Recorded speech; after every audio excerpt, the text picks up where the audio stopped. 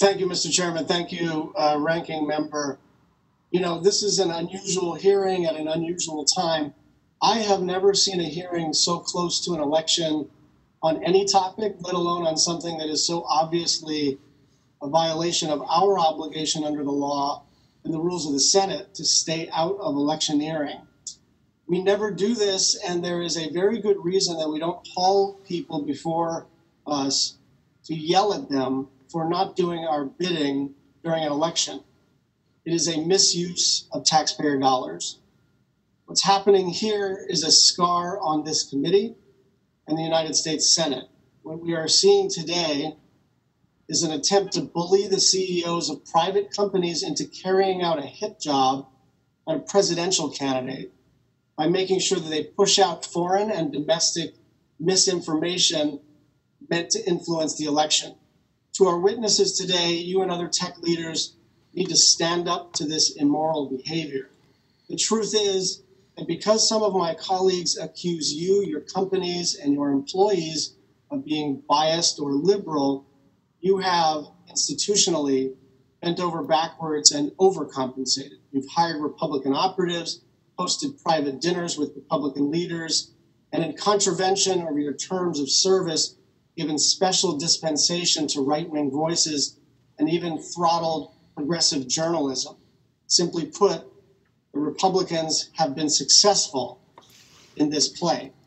And so during one of the most consequential elections in American history, my colleagues are trying to run this play again, and it is an embarrassment. I have plenty of questions for the witnesses on Section 230, on antitrust, on privacy, on anti-Semitism, on their relationship with journalism, but we have to call this hearing what it is. It's a sham. And so for the first time in my 8 years in the United States Senate, I'm not going to use my time to ask any questions because this is nonsense. And it's not going to work this time.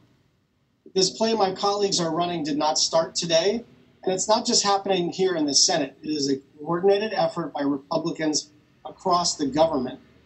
Last May, President Trump issued an executive order designed to narrow the protections of Section 230 to discourage platforms from engaging in content moderation on their own sites.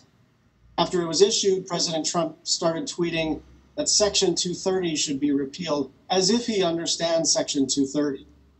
In the last 6 months, President Trump has tweeted repeal Section 230 5 times, in addition to other tweets in which he's threatened the tech companies.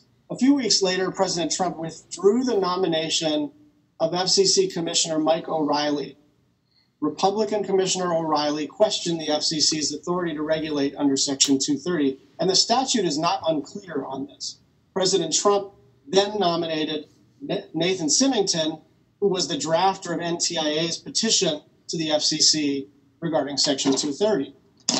And Republican senators have enthusiastically participated. Since June of this year, 6 Republican-only bills have been introduced, all of which threaten platforms' ability to moderate content on their site. And as the election draws closer, this Republican effort has become more and more aggressive. September 23rd, DOJ unveiled its own Section 230 draft legislation that would narrow the protections under the current law and discourage platforms from moderating content on their own site. September 14th and October 1st, respectively, Senators Hawley and Kennedy tried to pass their Republican-only Section 230 bills via live unanimous consent. Now, what that means is they went down to the floor and without a legislative hearing, without any input from Democrats at all, they tried to pass something so foundational to the internet unanimously without any discussion and any debate. On the same day as Senator Kennedy's UC attempt, Senator Wicker forced the Commerce Committee, without any discussion or negotiation beforehand, to vote on subpoenaing the CEOs of Twitter, Facebook, and Google to testify. That's why we're here today. 2 weeks later, on October 14th, Justice Clarence Thomas, on his own, issued a statement that appeared to support the narrowing of the court's interpretation on Section 230. The very next day, the FCC chairman, Ajit Pai, announced that the FCC would seek to clarify the meaning of Section 230. On that day, Senator Graham announced that the Judiciary Committee would vote to subpoena the tech companies over the content moderation. And the context of this, in addition to everything, is that Senator Cruz is on Maria Bartiromo talking about a blockbuster story from the New York Post. Senator Hawley is on Fox and on the Senate floor. And the Commerce Committee itself is tweeting out a campaign-style video that sort of alarmingly says Hunter Biden's emails, tech censorship. On October 21st, Senator Hawley reattempted to pass his bill on Section 230 via UC, again without going through any committee markup or vote.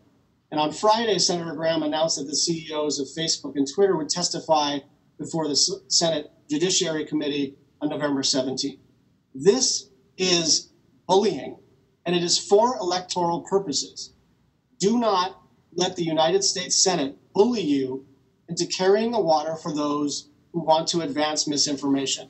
And don't let the specter of removing Section 230 protections or an amendment to antitrust law or any other kinds of threats cause you to be a party to the subversion of our democracy. I will be glad to participate in good faith bipartisan hearings on these issues when the election is over. But this is not that. Thank you.